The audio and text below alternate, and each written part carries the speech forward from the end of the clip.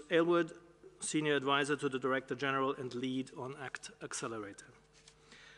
Dr. Peter Benemberek, WHO expert on food safety and zoonosis and international lead of the WHO-convened global study of the origins on SARS-CoV-2.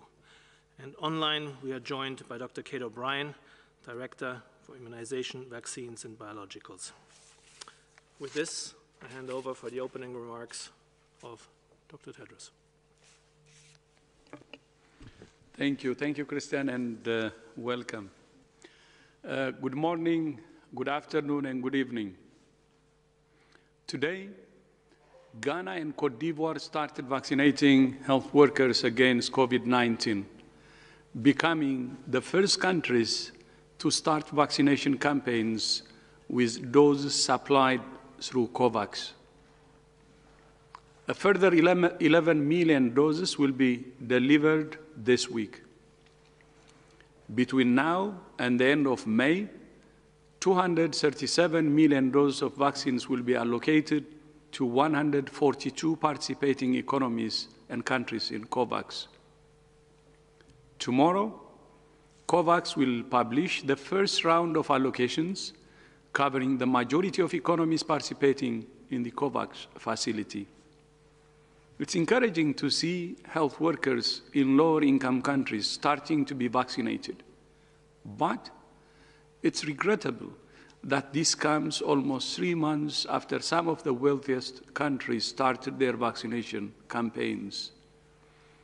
And it's regrettable that some countries continue to prioritize vaccinating younger, healthier adults at lower risk of disease in their own populations ahead of health workers and older people elsewhere. Countries are not in a race with each other. This is a common race against the virus. We are not asking countries to put their own people at risk. We're asking all countries to be part of a global effort to suppress the virus everywhere. WHO and our partners in COVAX will continue to work day and night towards our vision of seeing vaccination start in every country within the first 100 days of this year. There are now 40 days left. We can only realize this vision with the support and cooperation of all partners. Even as vaccines continue to roll out, we urge all governments and individuals to remember that vaccines alone will not keep you safe. In the past week, the number of reported cases of COVID-19 increased for the first time in 7 weeks. You remember that I reported the virus was on a decline for consecutive 6 weeks. But first time in 7 weeks, we have a COVID increase. Reported cases increased in 4 of WHO's 6 regions: the Americas, Europe, Southeast Asia, and the Eastern Mediterranean. So where we don't report increases in Africa and Western Pacific. This is disappointing, but not surprising. We're working to better understand these increases in transmission. Some of it appears to be due to relaxing of public health measures, continued circulation of variants, and people letting down their guard. Vaccines will help to save lives, but if countries rely solely on vaccines, they are making a mistake. Basic public health measures remain the foundation of the response. For public health authorities, that means testing, contact tracing, isolation, supported quarantine, and quality care. For individuals, it means avoiding crowds, physical distancing, hand hygiene, masks, and ventilation. This is a global crisis that requires a consistent and coordinated global response. And we must remember that for millions of people, COVID-19 is just one threat they face on a daily basis. As I mentioned on Friday, today Sweden, Switzerland, and the United Nations are hosting a high-level pledging event for Yemen, seeking to raise more than $3.8 billion for more than 20 million Yemenis in need of urgent humanitarian assistance. More than 5 million people are now at risk of famine, and already 500,000 children under 5 could die from hunger in the coming weeks unless they receive urgent treatment. We thank those donors who have made contributions so far. These contributions must be sustained. We're also concerned about the reported arrest of health workers in Myanmar that could affect the response to COVID-19 and the delivery of other essential health services. And in Ethiopia, the ongoing conflict in the Tigray region has put many health facilities and hospitals out of action. We're deeply concerned about the risk of diseases due to lack of food, clean water, shelter, and access to health care. Finally, today marks Zero Discrimination Day, a day to draw attention to the numerous barriers that stand between people and the health services they need. All over the world, inequality, stigma, and discrimination are and have always been drivers of disease of all kinds. And it's timely to remind our focus on health equality for World Health Day this year, with the theme of building a fairer, healthier world. Ultimately, health is not just a matter of science and medicine. It's a matter of human rights.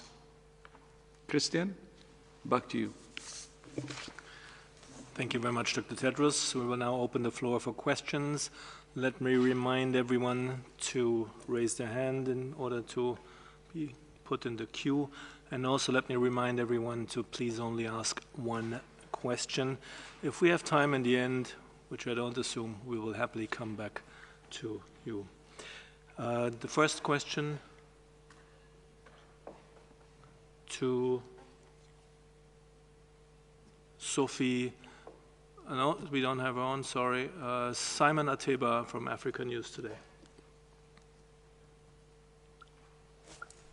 Thank you for taking my question. This is Simon Ateba for Today News Africa in Washington, D.C. Dr. Tedros just mentioned that Ghana and Cote d'Ivoire today became the first 2 countries in Africa to administer COVID-19 vaccine under COVAX facility. I would like to have a feedback. How is it going? Are there any reason why those 2 countries were chosen? And what's the next phase of vaccination in Africa after Ghana and Cote d'Ivoire? And finally, can you update us on how the vaccination effort are taking place in Tigray region in Ethiopia with all the crises going on there? Thank you. Thank you, Simon. A couple of too many questions. Let me start with Dr. Swaminathan, Chief Scientist, please. Thank you very much, Simon. Yes, I can start and my colleagues can come in. So we're delighted, as Dr. Tedros just mentioned, that the first vaccination campaigns have started using vaccines supplied through COVAX facility. As you know, the COVAX facility was set up in order to accelerate the development of as many vaccines as possible so that the world has a diverse supply of different vaccines to choose from and to suit different conditions, and also to ensure that there is access to everyone around the world. So this is just the beginning. And as you heard, we will have increasing delivery of vaccines this coming week. We know that there'll be at least 11 million doses being shipped from the Serum Institute of India to countries, not just in Africa, but in other parts of the world as well. We will also have shipments going out from the AstraZeneca facility in South Korea. So in the coming weeks, we hope to see more and more people, priority groups, healthcare workers, and other high-risk groups in countries being vaccinated, getting protected. We've seen early data from countries where vaccination campaigns started 2 months ago, the impact that this is having on reducing hospitalization, reducing death, particularly in the older age groups amongst the vulnerable. We've even seen very encouraging data on reduction in infections among healthcare workers who've received the vaccine. So these are still early days, but the signs are encouraging. The safety profile is encouraging. About 250 million doses have been given worldwide. And, so far there have been no major safety signals, so that's reassuring as well. And we're getting more vaccines coming through phase 3 trials, and hopefully we'll get into the COVAX facility. As you know, the J&J vaccine and the Novavax vaccine both have agreements with the COVAX facility to supply doses.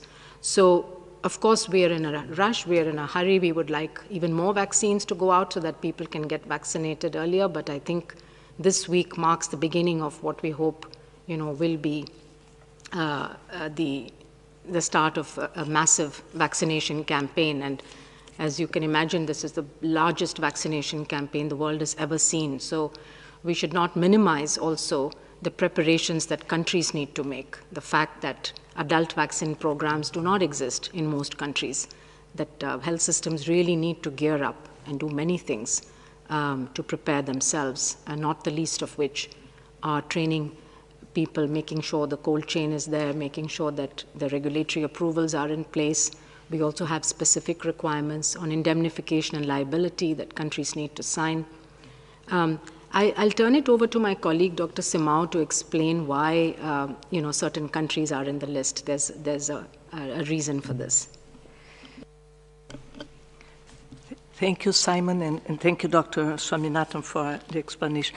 The issue of why some countries are receiving earlier than others is related to two things. One of them is the preparedness, because it's not only, we have more than 60 purchase orders already issued by UNICEF and by PAHO to different countries to address the needs of different countries. However, some of the countries had all the documentation ready beforehand. So they were receiving it. These two countries received last week, and we have maybe 11 receiving this week coming up, and in the next 2 weeks a large number coming up. You know that after you have the emergency use listing by WHO, you also have to have the regulatory authorization at country level, and you also have to have what we call an indemnification liability signed by the country that's going to receive the vaccines. And this takes some time. Fortunately, most countries now are up and ready to move with the documentation, and we should see by the end of March all 142 countries that are part of the COVAX facility eligible for the AstraZeneca vaccines receiving vaccines in the next weeks in coming. Thank you. Dr. Elba, please. Yeah, I think, Simon, thanks for the question. Your phrasing was interesting. Why were certain countries chosen? And in fact, we're not choosing countries. What we're doing is taking countries in the order that they are prepared and the shipment can go. It's as simple as that. So as Mariangela and Soumya mentioned, we have 15 more countries that'll be shipped to this week. 14 of those will be on the African continent. That's at a minimum. And then we have another same number that will go out next week. We're hoping to bring a number of those forward. So when you ask about the challenges to getting them out, part of it is in the in-country challenges, but part of it is just getting so much vaccine labeled, packaged, shipping space, and getting them shipped. So it's a massive logistical operation that UNICEF and PAHO, the Pan American Health Organization, are managing right now.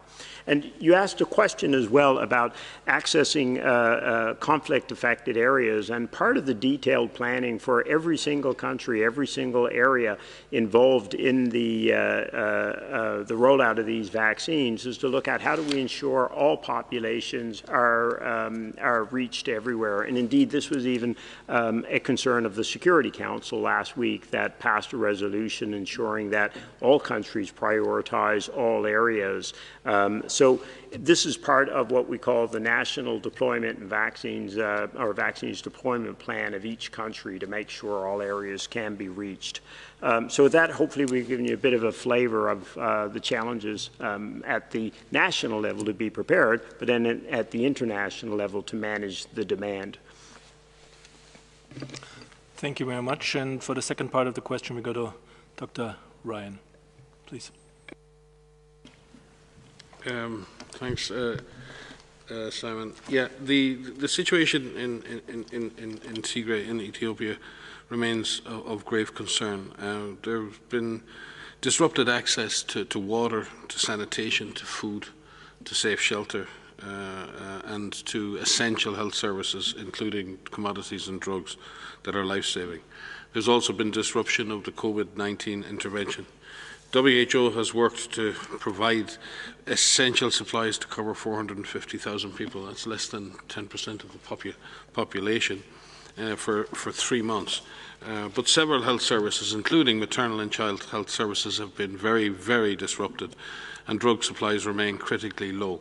The Ministry of Health is working with health cluster partners to try and make that situation better. But many are also living in overcrowded conditions in displacement camps, with the greatest risks of diarrheal disease and other diseases, including sexual and gender-based violence.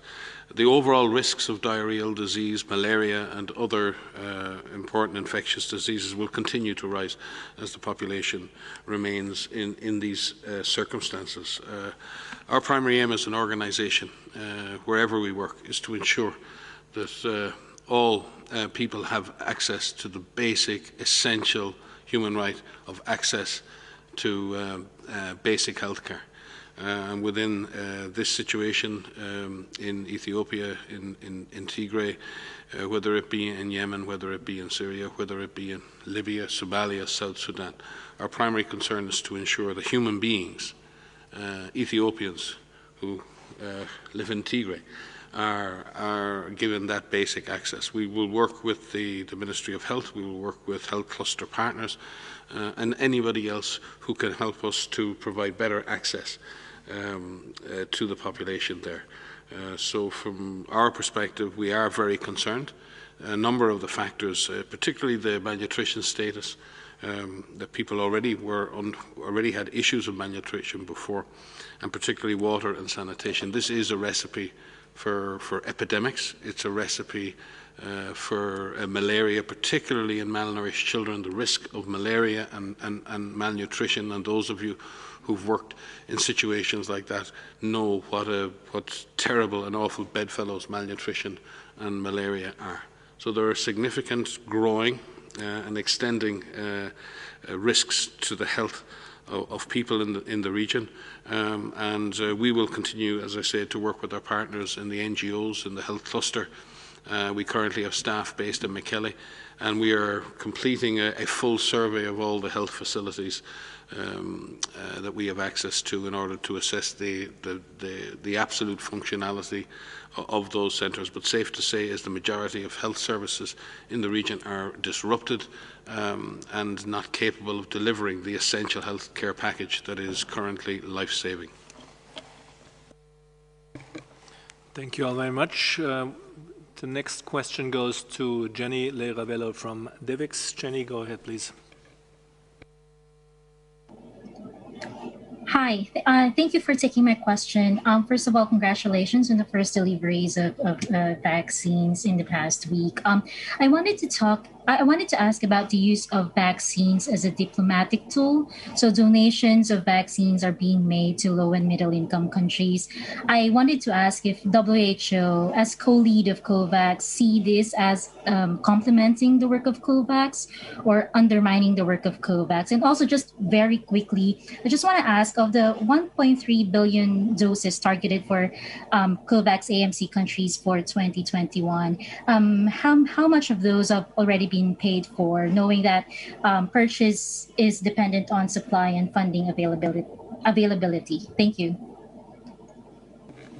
Thank you, Jenny. I think Dr. Aylward, you. Thank you. Thank you, Christian.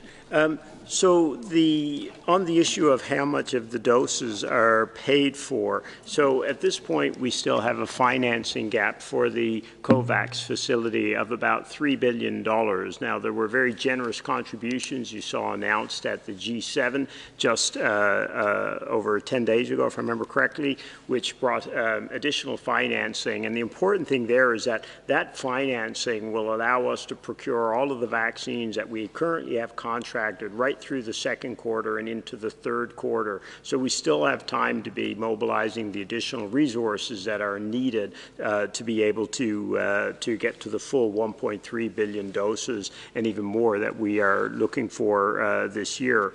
On the first question about donations, so as you saw back in December, we announced the establishment of a mechanism now for ensuring that countries can donate vaccines through COVAX if they have surplus or additional amounts. There are a number of principles that were outlined, including that those vaccines would have to have WHO emergency use listing, or from a stringent regulatory authority, they would have to have approval, and a number of other major principles you saw outlined.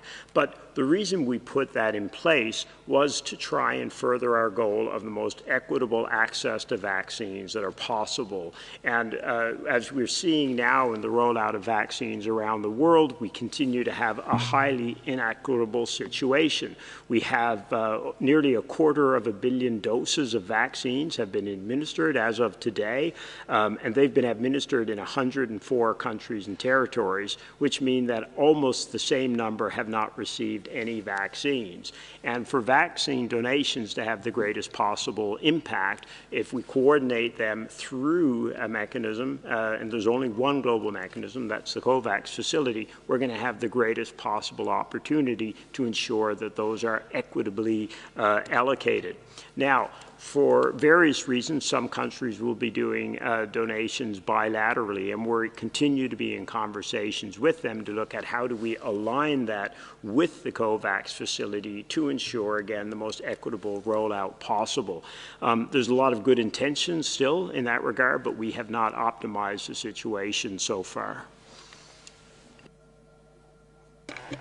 Thank you very much, Dr. Aylward. Next question goes to Bayram Altuk from Anadolu Agency. Bayram, please unmute yourself.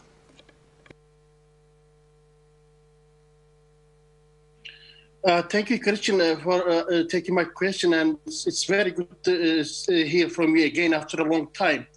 Actually, I have a short question. Can you see an end in sight for this pandemic by year's end, or it is likely to continue through 2022? So what is WHO's new update on this issue? Thank you. Dr. Ryan, please. I think there might be a few people with comments to make on this. I think it will be very premature and I think unrealistic to think that we're going to finish with this virus by the end of the year.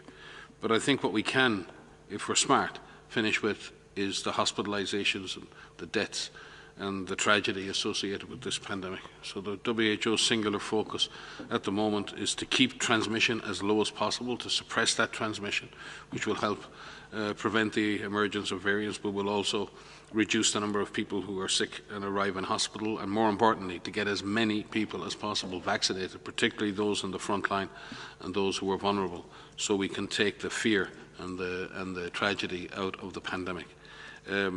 The questions remain. I believe we're beginning to see data, important and significant data, that shows that many of the vaccines do appear to impact and adjust the way in which the virus transmits and decrease the risk of individuals being infected or passing on that infection. That is really, really encouraging.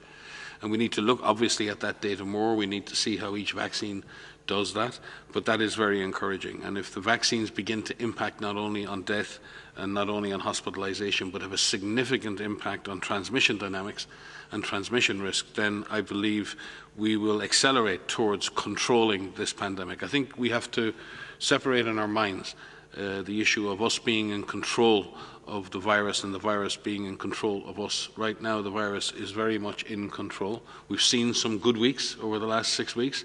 We've seen some good news about the rollout of vaccines, and equally at the same time, we still this week see the flattening out of that progress and potentially disease increasing in a number of countries. And again, we still face a huge challenge in rolling out vaccines equitably and fairly to those who most need them around the world. So it's much better to be in the situation we are now than we were 10 weeks ago, when we didn't have vaccines moving around, when we had the disease continuing to rise. So we're in a much better position than we were. But nothing is guaranteed. I think, as I say, it would be premature to begin talking about dates. We need to look at numbers. We need to focus on what our targets are. We should be targeting getting hospitalizations down to the lowest number possible, targeting getting deaths down to the lowest number possible, targeting getting cases down to the lowest number possible. And when we get to those low numbers, we'll be in control and not the virus. Yeah, just to add to that, so you ask us, we won't predict the future, but what we can say is that we've outlined the next 12 months in terms of our strategic preparedness and response plan. And what we've done is we've issued this last Wednesday, it's on our website, we've added an additional pillar to the global plan to suppress transmission, save lives, save livelihoods, and that is vaccination. So it's all of the elements that have been outlined since February 4th, 2020, looking at active case finding, contact tracing, cluster investigation, isolation and clinical care of all cases, supported quarantine of contacts, reducing your individual actions to make sure that you keep yourself and your loved ones safe with physical distancing, with hand hygiene, with wearing of masks, with which avoiding crowded spaces, good ventilation, open up your windows, etc. All of that needs to remain in place while we roll out vaccines. We are seeing encouraging trends in terms of reduction in incidence, but if the last week tells us anything, is that this virus will rebound. We need to have a stern warning for all of us that this virus will rebound if we let it. And we cannot let it. We've all been in a position previously where we've gotten transmission down to very low numbers, and we cannot allow it to take off again, especially as we have vaccines rolling out, and especially as more vaccines are coming online and as COVAX is starting to distribute the vaccine around the world. So what you can do is you could limit your contacts with others. You can limit who you come in contact with outside of your home, outside of your immediate family, of the people that you live with. Many countries right now are starting to open up schools again. We need to prioritize the opening up of schools while we reduce the possibility of increasing our infection risk. And that means we reduce social mixing with other families. It means we prioritize opening schools while we still sacrifice our social gathering with others. We can continue to do that virtually while schools get open. We can make sure that we keep our distance from others. You make sure that you wear a mask with clean hands and that you wear an appropriate mask over your nose and your mouth with a good fit, with good filtration, and that you dispose of that mask appropriately if it's a single-use mask, or you clean that mask if it's a fabric mask. Make sure that you avoid crowds. Please continue to avoid crowds. In the area where we live, we've had a couple of weeks of really beautiful weather, unseasonably warm weather, and we see a lot of people wanting to pretend that it's summer in the Northern Hemisphere, but we still need to reduce our contact with others. This will not allow the virus to spread amongst others. So, and if you're a case, you need to isolate. If you're a contact, you need to quarantine. If you are vaccinated, make sure you still follow those measures, those public health and social measures that are in place until we learn more. While we are seeing some good news with the vaccine in terms of reduction in hospitalizations and severity and potentially in transmission risk, there's still a lot to learn of these vaccines, and not everybody has the vaccine. So please continue to keep yourself safe and keep your loved ones safe. We cannot allow the virus to resurge. Thank you. We also have Dr. Kate O'Brien joining online. Kate, please. Yeah, I just want to add to what Maria was explaining, that it really is incredibly important at this time when the vaccine is rolling out in so many countries, that this is not the time to allow transmission to increase. As we are increasing viral transmission, that puts a risk to the vaccines.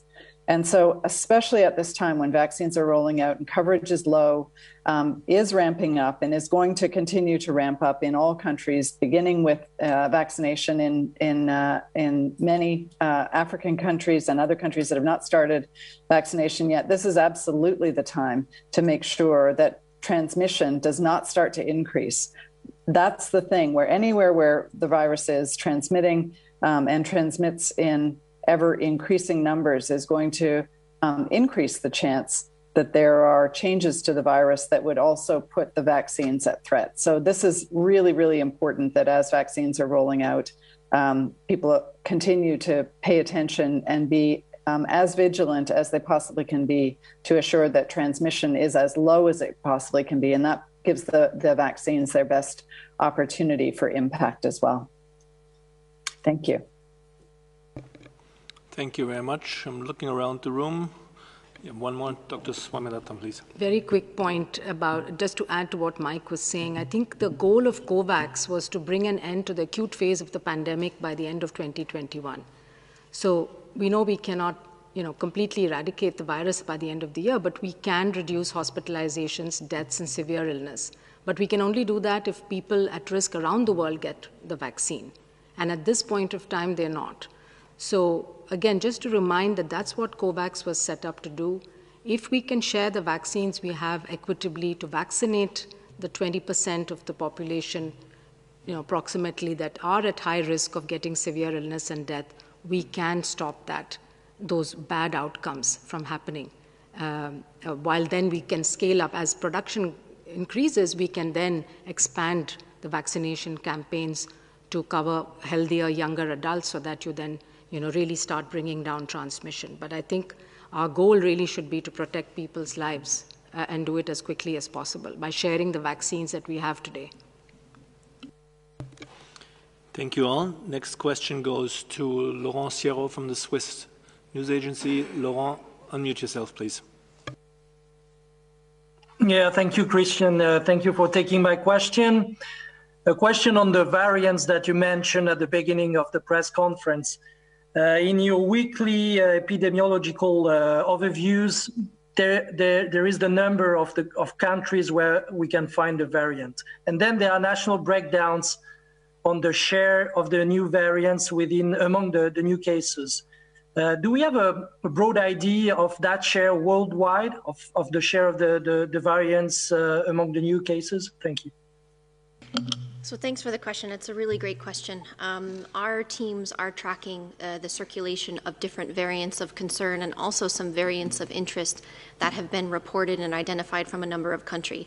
Our ability to track these variants of concern really depends on the surveillance that's in the countries and also the genomic sequencing that is taking place in countries.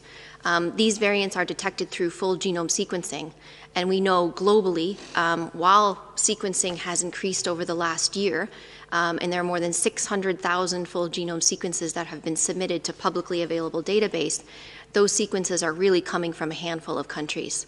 WHO is working through our regional offices and our country offices, through our partners around the world, our different laboratory networks, to increase genomic sequencing worldwide. We're linking with different pathogen groups, with vet sector, with private and public partners to be able to increase our ability to see where these variants are. And so we're limited in terms of our ability to be able to detect this worldwide. Trying to account for this, we are working with partners to see how we can support countries in doing full genome sequencing in the country themselves by either tapping into laboratories like our GISRIS network, our Global Influenza Surveillance and Response Network, as well as our SARS-CoV-2 lab network, our polio network, our et cetera. And if we can't find that ability in country, we're looking to see how we can support that through a partner lab. And we have mechanisms in place to be able to share samples to do that. So this is something that we are we have been working on to increase globally. We will continue to do so, but it is dependent on our ability to do the sequencing. We also issued definitions, working definitions last week of what is a variant of interest and what is a variant of concern, depending on the mutations that are identified and any changes or perceived changes in epidemiology or severity. And so there's a global system that is in place to not only track variants of interest and variants of concern, but also to study them, to better understand what potential impacts they have on any diagnostics, therapeutics, and vaccines. So this is a work in progress, and we're making sure that we are taking appropriate steps to improve genomic sequencing, which will help not only for SARS-CoV-2, but also for any infectious pathogen worldwide. Thank you very much, Dr. van Kerkhove. Next question goes to Maria Cardim from Correio Brasiliense. Maria, please unmute yourself.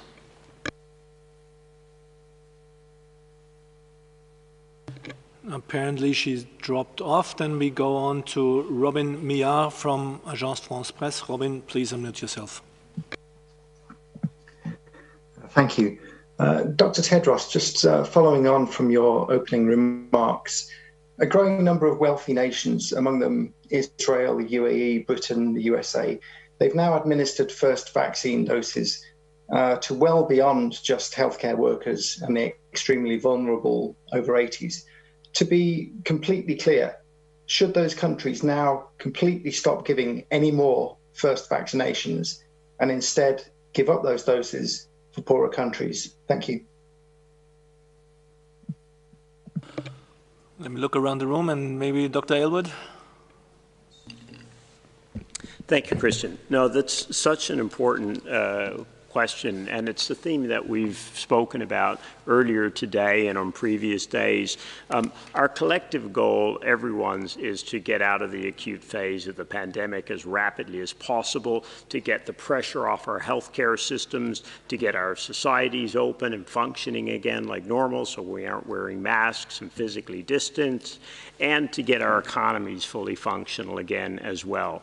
The fastest way to do that, the most efficient way to do that, is to ensure we protect our healthcare workers, we protect our older populations, our people with comorbid conditions, which we've talked about multiple times now. That's going to be the fastest way to get out of this epidemic.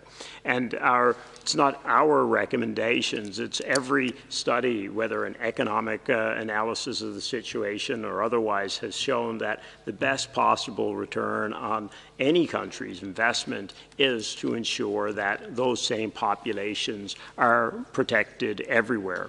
Now that's difficult. It's difficult for leaders in countries that have access to vaccines and more substantive numbers of vaccines. There's tremendous expectations of populations on those leaders. But again, the recommendation of the World Health Organization, our allocation principles and the principles on which the whole COVAX facility and the response is anchored, is to make sure we roll out these vaccines in the most equitable manner possible. And indeed, when we set up the COVAX facility, what we said in negotiation with all the participants is that we would roll the vaccine out first to up to 3% of the population to cover the healthcare workers, and then an additional proportion right up to 20% of the population to be able to cover those at highest risk of severe disease or illness or death, as Mike laid out. So that remains our position, and I think there's more and more evidence that is the best way to roll out these products. We can't tell individual countries what to do. We make our recommendations, and countries will, we hope, come together, as the Director General has been calling for again and again, to make sure we roll these out in the most equitable manner globally. Dr. Simard, please. I'll be very brief, just complementing, because there are two things at hand here. One is the solidarity and the understanding that no one is safe until everyone is safe, and that means that all countries should be vaccinating. And I would say that the second thing that needs to move this agenda, the equitable vaccine immunization agenda, is related to self-interest, because it's not enough that you cover your population, because you won't be able to reach enough coverage to actually close down your country and be free of this disease. On the other hand, by vaccinating the priority groups, you are protecting the health systems and you are averting deaths. And this is what we need across the world. So I would say it's not only about solidarity, but it's very much about in every country's self-interest to ensure there is more equitable access to vaccines in the world. Thank you very much. And Dr. Swaminathan, please. Yes, just to add also to what Dr. Aylward and Simard just said, so there are scientific reasons why we should do this, because you don't want viruses transmitting and mutating and creating new variants in some parts of the world, while other parts of the world people think they're protected, but they may not be if the variants evolve, to the extent where they become, the vaccines become ineffective. The second are the moral and ethical arguments, and then there are the economic arguments as well. Where it's clear that unless everyone is protected around the world, that global economic recovery cannot start. And there are things countries can do. The high-income countries, they can donate vaccines. They could, after they've finished vaccinating their high-risk groups, provide some proportion of the vaccines they have to the COVAX facility for distribution in other countries. And they could help with scaling up manufacturing and production capacity. There are many facilities around the world that are probably capable of manufacturing some of these vaccines. What is needed is technology transfer and transfer of know-how. And if we can move on that, if we can identify those facilities and countries that have spare capacity and the companies which have the technology for, especially on the new platforms, are able to transfer that, within a few months we can ramp up production to meet the demands of the world. So there are many actions that can be taken now, and we should seriously think about moving on some of those. Thank you. Thank you very much. Next question goes to Du Yang from Xinhua Agency. Du Yang, please unmute yourself. Can you hear me? Yes, please. Yeah, thank you for taking my question. My question is, has the global pandemic reached a turning point with the administration of vaccinations? What are the issues or hidden dangers to be watched out for after the restart of social activities? Thank you. Dr. van Kerkhoff, please. So I can start with that. I mean, I think the biggest worry that I have is a relaxation of the individual level measures as we see them roll out, a complacency. I know everyone is very excited about the introduction of vaccines and vaccinations as they roll out, and they should be, because this scientific achievement of having multiple safe and effective vaccines that are capable of reducing hospitalizations, are capable of reducing severe disease and death is astonishing. But we need to make sure that as these vaccines are rolling out, you keep hearing that not all countries have access to the vaccine. Not all vulnerable populations, not all frontline workers have access to the vaccine yet. It will take time. And so as the time it takes to roll out, we still, as individuals, as government leaders, as leaders in our communities, we need to provide supportive and enabling environments so that individuals can still carry out these measures. As we open up our societies, as we get schools back online, as some businesses start to open up, we need to ensure that as individuals, we take steps every day that we know what our risk is and we lower our risk. And that is about physical distancing. It's about avoiding crowds. It's about doing the things that we need to do every day to feed our families, to put food on the table, and to make sure that we have an income, while holding back on some of the things that we want to do. And I know that's very hard, but all of us are in the same position up here as you are as well. If we can stay the course, if we can continue to adhere to the public health and social measures, we can drive transmission down. We can drive transmission down to very, very low levels as we roll out the vaccines while we are making the world safe. And that, for me, is one of the biggest worries that I have. If we look at some of the mobility data, we are seeing some slight ticks up in mobility, which means people are out and about and they're moving around. And while we understand this, because some of the transmission is still remaining low, we have to continue to make sure that we do everything we can to limit the number of contacts that we have outside of our home. So for me, it's about staying the course. It's being vigilant, it's being persistent, being determined, to do what we can to keep transmission low, keep ourselves safe and our loved ones safe. Right, with this we come to the next question. I'd like to go to Abdullah Hassan from Morocco News, and I think we will need translation here in the room for that. Assalamu alaikum. مرحبا أشكركم على إدراج سؤالي هذا والذي يتعلق حول ما إمكانية حصول جميع سكان العالم على اللقاح. شكرا.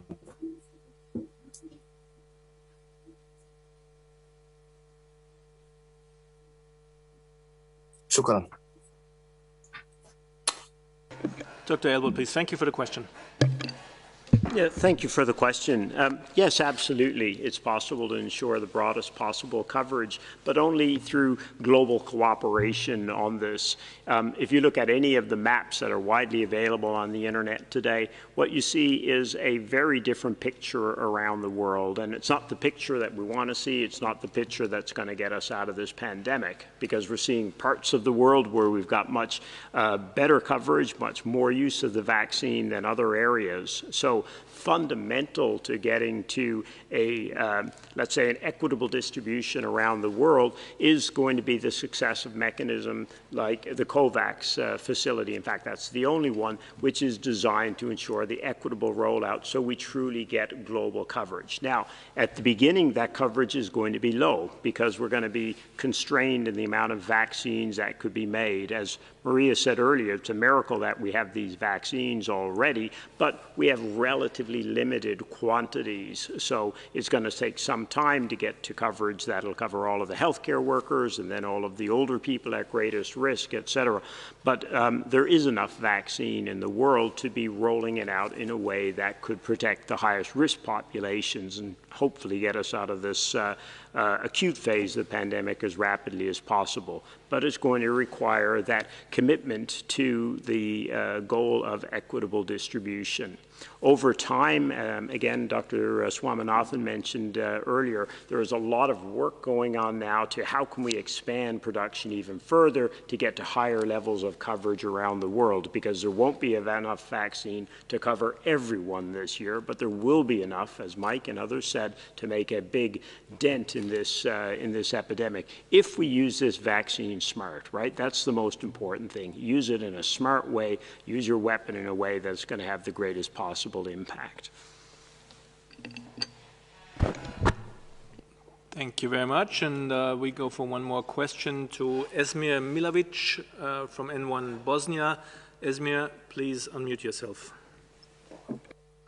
Hi, thanks for taking my question. And my question is, in light of what we just addressed when it comes to vaccine and everything else, many are discussing COVID passports or COVID certification. What is WHO stand at this point on potential options, how we can manage those passport or certifications, because we see the different areas such as European Union and countries are discussing all these options, how to avoid discrimination or having someone left out because of different regulation in a different area or country. Thank you.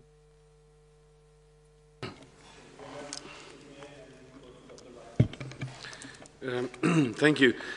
Yes, it is an important consideration. In the last emergency committee, the emergency committee at that time advised against the requirement for certification of vaccination as a requirement for travel, understandably given that vaccines were not widely available. But as we see vaccination become more and more widely available in society, clearly there will need to be considerations around how public health, social measures, individual behaviours can be adapted according to that. But as we do that, we have to keep in mind the very important human rights issue. If you don't have access to a vaccine, then should that affect your rights as an individual? And there are important ethical and human rights considerations when it comes to that as well.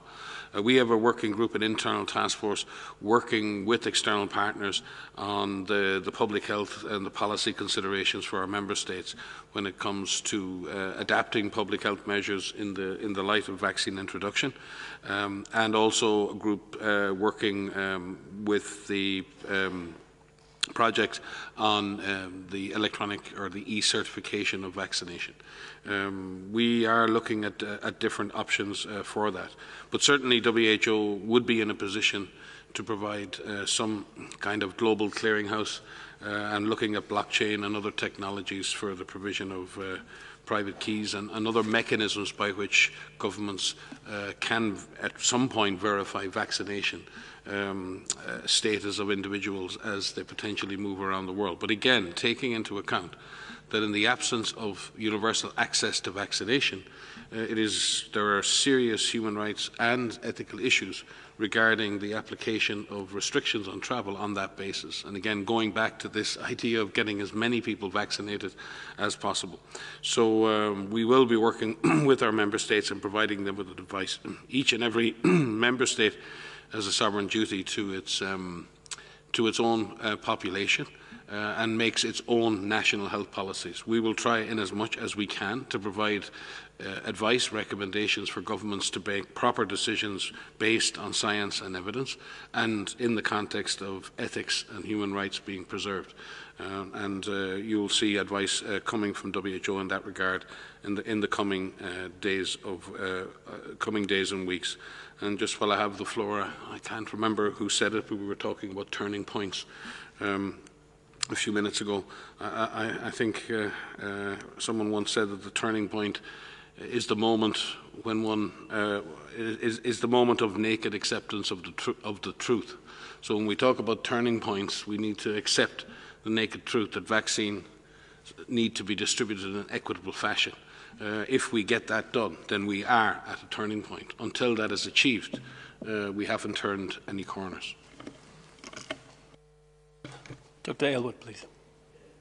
And just to complement Mike's point, I think we all understand the interest and the about vaccine passports and the like. But again, to Mike's last point, just to reinforce it, it's all about the equitable access, making sure we get these products to the right people. And we do not want to do anything that would create an incentive that all of a sudden people are looking for these vaccines for reasons other than the fact that they're treating people and exposed healthcare workers to people with the disease, or they're older people or others who are at highest risk of dying from this disease. We want to ensure that those are the people that get vaccinated, and anything that might compromise that goal is something that we have to think about very, very carefully. Thank you very much, both. And we come to probably the last question for Lisa Schniering from CIDRAP. Lisa, unmute yourself, please. Hi, thanks for taking my question. Just a quick one about Ebola, and I want to thank your African Regional Office for all the updates with cases. I see there's a little uptick in Guinea. It increased by 6 cases or so over the weekend to 15, and I'm just wondering if you have any information on where those are from, if they're from the more remote area or from cities. Any information you can share would be helpful. Thanks so much. This goes to Dr. Ryan, please. Thank you, and I think we have Dr. Sose Fall online as well. He may have joined, and Sose can supplement. We have, as of yesterday, 17 cases, 13 confirmed and 4 probables in Guinea. the most recent cases are in the Nzakure-Gekadu area. They're not outside that area, so the disease remains, in that sense, contained in these areas, although surveillance is being ramped up in other areas and in surrounding countries. We now have 20,000 doses of vaccine in country, and over 1,100 gene expert cartridges have arrived for the diagnosis of the disease, including drugs from Regeneron and from INRB in Congo for the treatment of cases. We've been beefing up our presence on the ground with national experts and WHO experts. We now have 65 WHO staff on the ground. I think the key issue right now is getting those contacts and contacts of contacts vaccinated. We've identified approximately 500 contacts, and 99% of them are currently tracked and followed. So we're doing well in terms of contact tracing. And then rolling out vaccination, we've over 1,100 contacts and contacts of contacts vaccinated. And again, our thanks to the leadership of Dr. Sakova and his teams in Guinea and the Ministry of Health teams in Guinea who are driving this response with the support of partners. Our Director of Strategic Health Operations, Dr. Michel Yao, and our Regional Emergency Director, Dr. Salam Gay, are on the way to the region as well to provide further support. We're deploying more support for risk communication and or community engagement activities, including support to the Ministry of Health with socio-anthropology and other issues. So the response is moving. We are concerned about the surrounding countries, and we've carried out readiness assessments and in the surrounding countries, and find that all countries require support in order to increase their preparedness benchmark in order to be ready for any possible introduction. Again, we're deploying laboratory PCR-based diagnostic capacity to all of the surrounding countries, and are in the process of finalising a regional response plan with all of those countries through our African regional office. So yes, the increase in the number of cases is concerning. What is good is that we are on the ground and tracing and tracking all of the contacts. It is absolutely important that we have exhaustive investigation of each chain of transmission and quality vaccination of contacts and contacts of contacts, as well as maintaining good infection prevention and control in surrounding health facilities in all of the surrounding countries, as well as strong community engagement practices underpinning the whole response. So we're confident at this point that the governments are very alert, they're moving, they're investing in their own capacities with the support of international partners. But we're not out of the woods yet by any means, and we need to remain collectively extremely vigilant for any further chains of transmission to be detected. And I'll just give the floor to Dr. Sose if he has anything to supplement. Yes, indeed. We have Dr. Sose Fall, Assistant Director General for Emergency Response, with us online. Dr. Fall, please. Thank you. Thank you, Mike. Just compliment a few things. Can you hear me? I have an echo here. It's interrupting, but it's okay. Go ahead, please. Okay, just to say that we're expecting to have additional cases. In fact, there have been more. We didn't find any additional cases.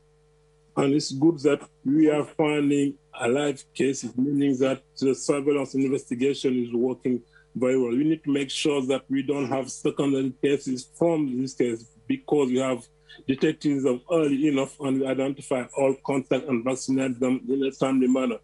So we expect to see additional cases, but the good thing that is we have, experienced team working with local communities and engaging community leaders like religious leaders, traditional leaders, to make sure that the community on the response. So we continue seeing cases, but we are confident that the response is well set up, including in neighboring countries. Thank you. And can I just supplement for DR Congo and the resurgence of disease in North Kivu that it's currently 8 confirmed cases, including 4 deaths, and we have had no new reported cases since the 22nd of February. Thank you very much. With this, we've come to the end of our briefing, and before I hand over for the final comments to Dr. Tedros, let me just remind everyone we'll be sending out the audio files and the Director General's remarks right after the press conference, and the full transcript will be posted on the WHO website tomorrow morning. For any other questions or follow-ups, please contact media inquiries at who.int. Dr. Tedros, please. Thank you so much, Christian. As I said in my statement, it's very good news that Ghana and Cote d'Ivoire have started vaccination.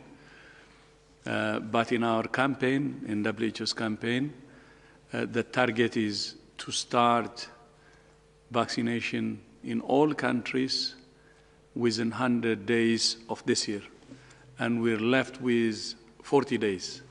And I hope the world will push to make sure that we achieve this goal of starting vaccination in all countries in the next 40 days.